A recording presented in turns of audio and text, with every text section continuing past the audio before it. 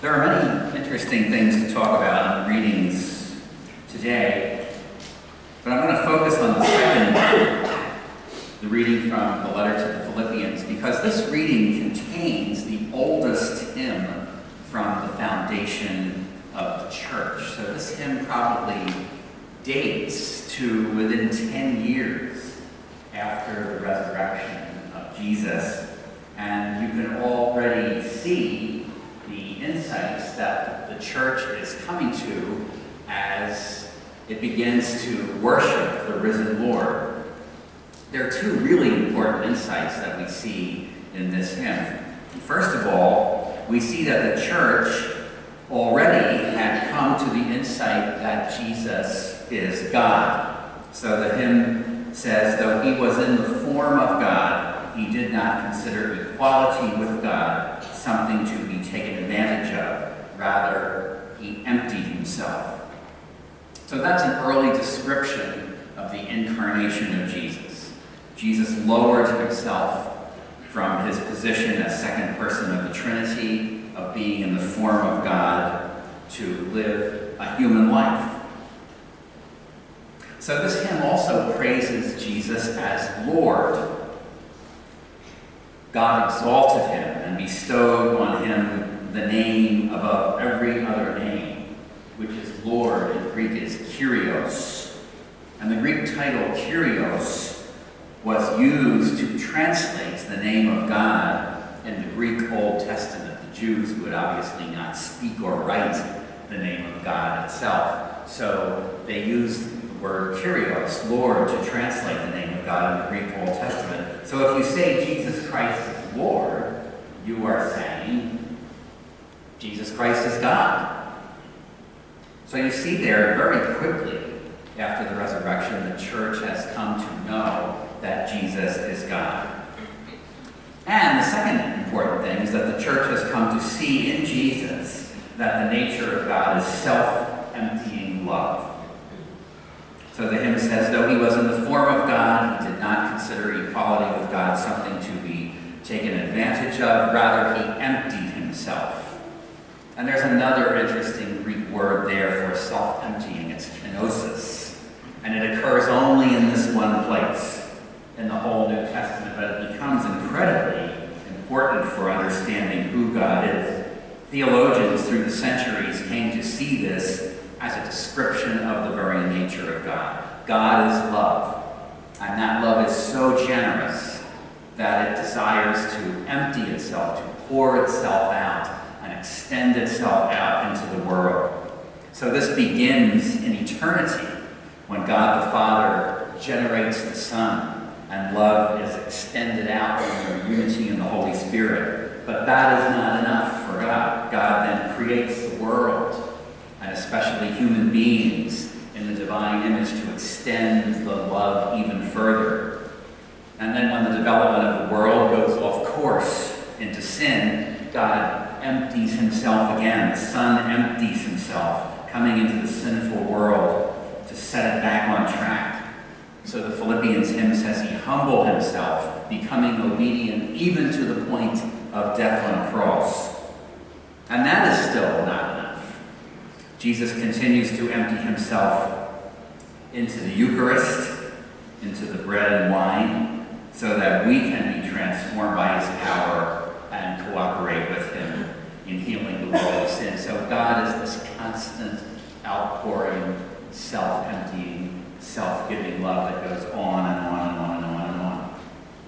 So the Philippians hymn begins, have in you this same attitude that is in Christ Jesus.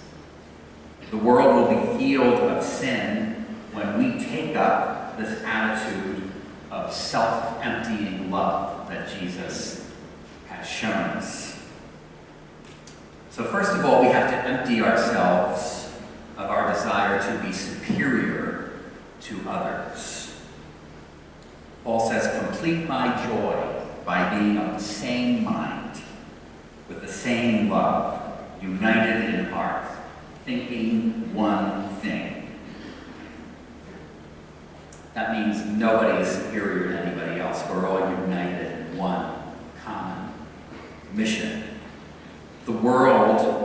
healed when we stop defining ourselves by what we are against. We have to define ourselves by what we are for.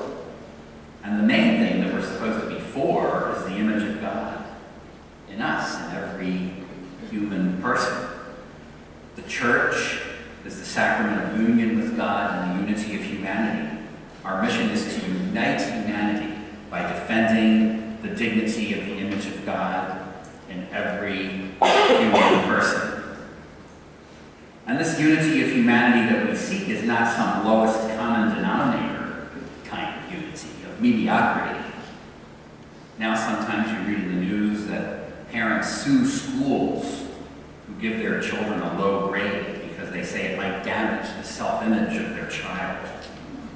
So I guess they're thinking it's okay for my child to be ignorant as long as he thinks that he's smart.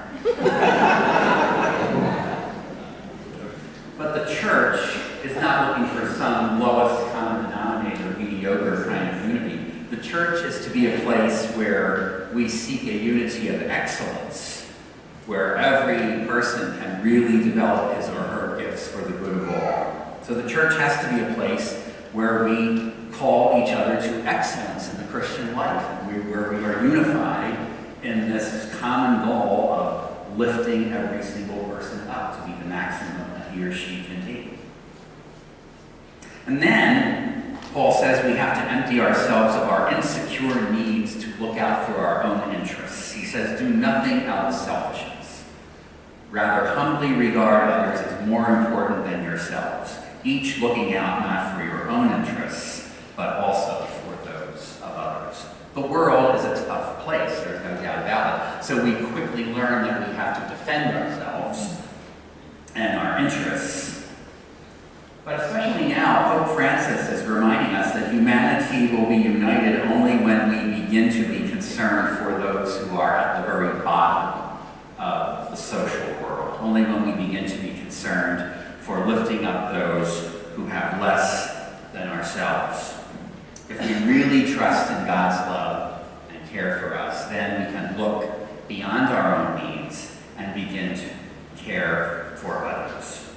So the world will only really be moving towards progress and unity when the poor are being lifted up. So one of the basic principles in the Bible is that God loves the poor. And why does God love the poor? Because if you want to make sure that the gospel is having an effect, you have to measure it from the lowest point, from the people who are at the bottom of the social ladder. So if we give ourselves to this, if we empty ourselves for the good of others, and especially for those who are below us, who have less than us, then we'll know this power of self-emptying, self-giving love, and then we'll share in God's life, and then we'll feel the fulfillment that comes from having that mission. It only took the first Christians 10 years to come to all these insights. It has taken us 2,000 years and counting to really learn how to live them.